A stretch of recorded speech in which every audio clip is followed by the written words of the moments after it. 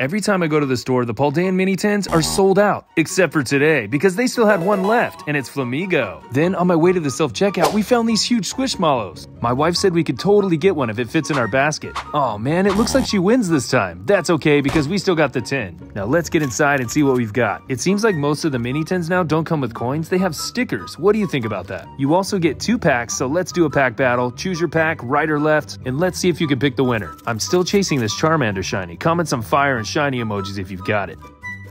Can we pull the Charmander? Come on. Wait, we got the Pikachu. This is my other chase. Love the happy vibes on this card. We got a Magmar and a Revavroom. If you chose the left pack, let's see if you can pull out a win. Nothing but grass.